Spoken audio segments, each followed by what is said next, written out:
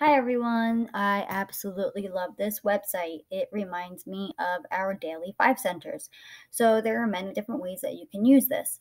So I'm going to take the little arrow so you could see. So if you come over here and you touch the hand, okay, you can actually touch the screen now.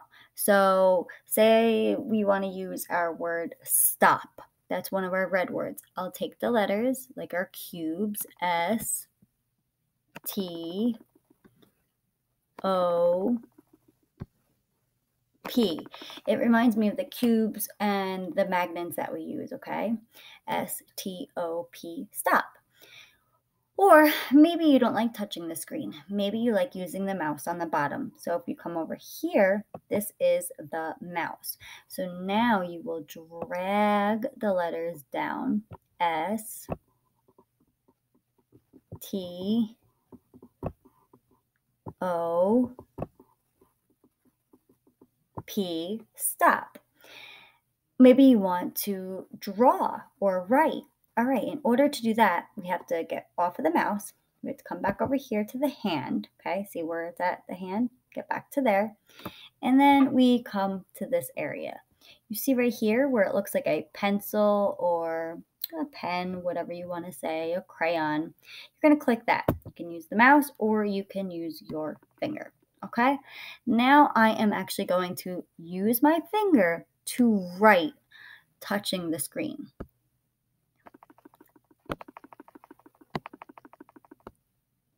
S, T, O, P, stop. Or maybe I even want to write a sentence. Watch this.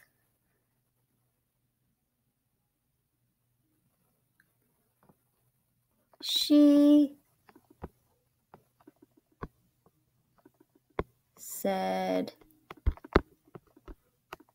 stop running.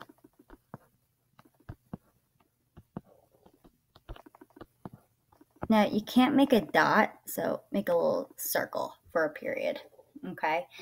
But I really, really, really love this. And if you want to keep practicing and you now want to get rid of the words, so what you could do is you come over here. You see it looks like an eraser. Click that. It gets rid of everything that you wrote. Now I'm going to come back over here. Make sure that's on the hand. I'm using my finger to drag them back up. Now they're gone. Now you might want to practice another word.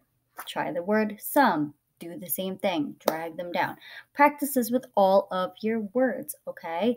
It's a great way to continue learning our red words and practice their spelling and even putting them in a sentence.